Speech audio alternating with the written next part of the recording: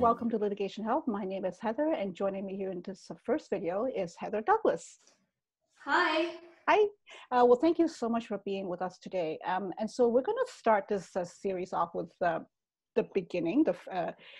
Usually a lot of litigants who enter a lawsuit, they're engaged in the rules. They'll see the word pleading, so they'll hear it mentioned by the lawyers. So I just wanted to mention that, for example, in Rule 25 in the Rules of Civil Procedure, there's a whole section on pleadings.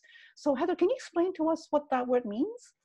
Yeah, so pleadings are the formal documents that the parties file, and in them are the allegations that you have against each other. So they're important because lawsuits, they have to be decided within the boundaries of the pleadings.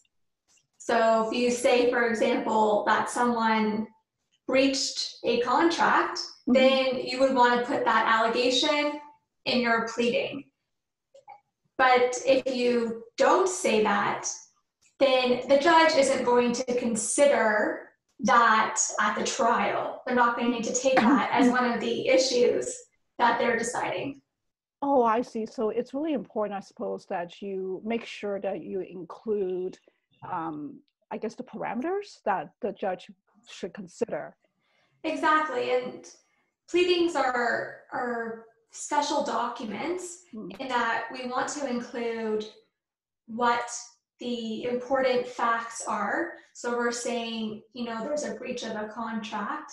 Then we would want to probably say, on this date, a contract was formed, but you're not going to want to go into all of the evidence. All that evidence comes later.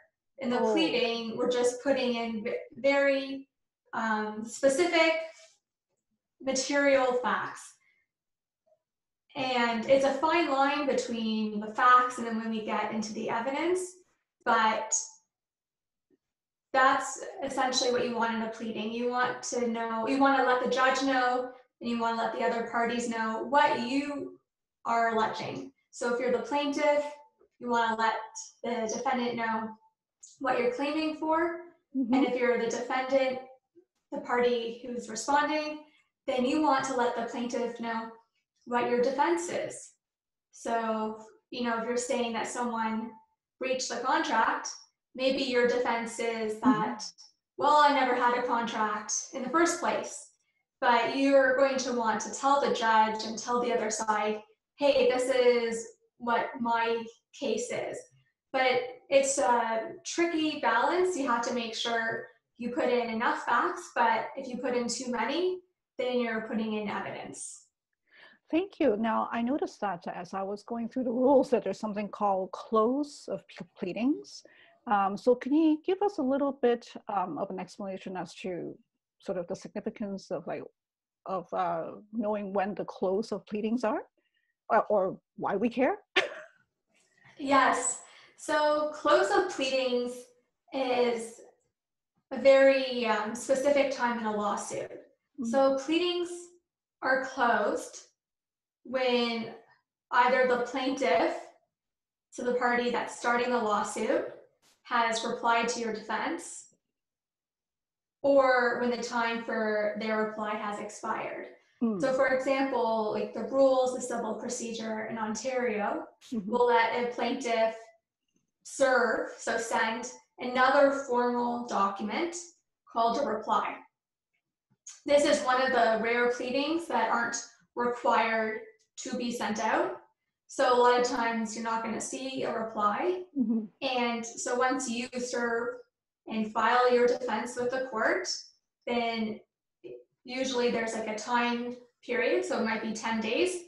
And once those have come to pass, then the pleadings are considered closed. Or when every defendant who hasn't given a defense by the deadline, if they've been noted in default. So why do we care about the close of pleadings? Right. Once the pleadings are closed, it allows other steps to begin in the lawsuit. So one of the key steps will be that the plaintiff can move to have the action go to a trial, or the plaintiff might move for they might want the action to go to discovery. There's certain things that can then happen. That's why we care about that specific time in a lawsuit. Right. So would you say another example is like if you want to change your pleadings, you could keep changing until the close of pleadings? Or I can't even remember exactly. Is that right? Or that's a really good point. Yeah, you can change a lot about the pleadings before they're closed. There are special exceptions to that. Sometimes it might be like adding a party if a limitation period has expired. So there might be little things that you might not be able to do, but for the most part, until those pleadings are closed, you can just make as many changes as you want. Eventually, you're going to have to file what we call an amended pleading with the court.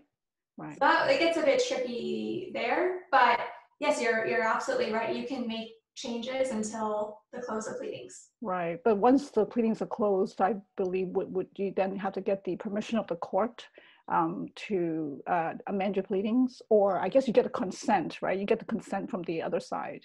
Yeah, if you're lucky and the other side is easy to work with, then for sure you can go and have them sign a consent, and they can say, hey, we're okay with the changes. Yeah. Or you can go to the court and ask a judge or a master, hey, can you approve? Can you say I'm allowed to make these changes? Right.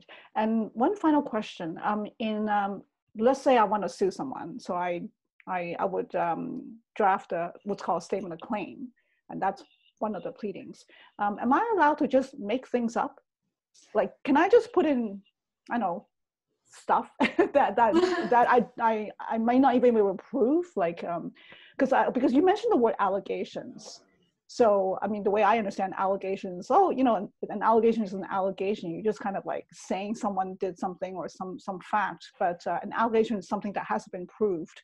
So does that mean it's safe for someone, for say a plaintiff, to just put in whatever facts they think it would really, be sounding great to their claim without worrying about whether they are able to prove it, or even just outright put stuff that's not even true? Like, is there any consequence to that? The best way to go about things is to be as truthful as possible. Mm-hmm. There are remedies that the other side can look for to have a pleading that has something that's completely frivolous or just outright wrong. They can ask the court to strike that part of your pleading. So there's a famous case I remember, I don't know how famous it is, but there was a case I learned in law school where one of the parties alleged that this accident happened, and I think they said that the defendant was on his way to get like an adult video, and that wasn't important to anything in the lawsuit. Oh, interesting. So they ended up bringing a motion to the court. Oh. And the person that heard the motion said, yeah, like that's not relevant to anything in this case. We'll just we'll strike it out. We'll get rid of it. Oh, that is really interesting. So just don't put in anything that you feel like in there. No, try to stick to what's the issues between the parties are, and better to err on the safer side. Good. Okay. Well, thank you so much, Heather, for sharing your knowledge with us. And thank you everyone for watching, and hope to see you at the next video. Bye. Thank you.